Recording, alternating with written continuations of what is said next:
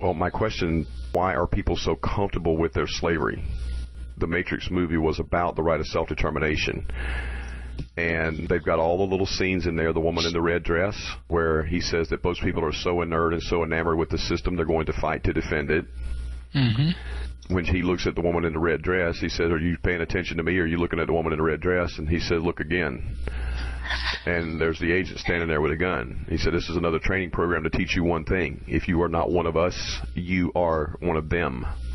And us means those that are out of the Matrix, those that have variation by agreement, those who have taken the key master's key and gone through that doorway to operate with the Matrix, run parallel with the Matrix like Zion did, which was the moral of the story. How is Zion going to go to peace and coexist with the Matrix still running? Because the Matrix rebooted, it reloaded for those that still are in the Matrix and are going to fight to defend it.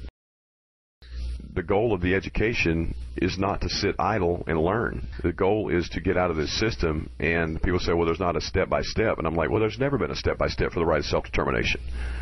I mean, the Founding Fathers didn't have a step-by-step, but they did. The first step was the Declaration. Then they pledged their life, fortune, and honor. Well, if they didn't have a fortune to pledge, if they didn't have resources to pledge, they couldn't participate because they had no choice but to fight to defend it because that's their livelihood. That's how they get fed.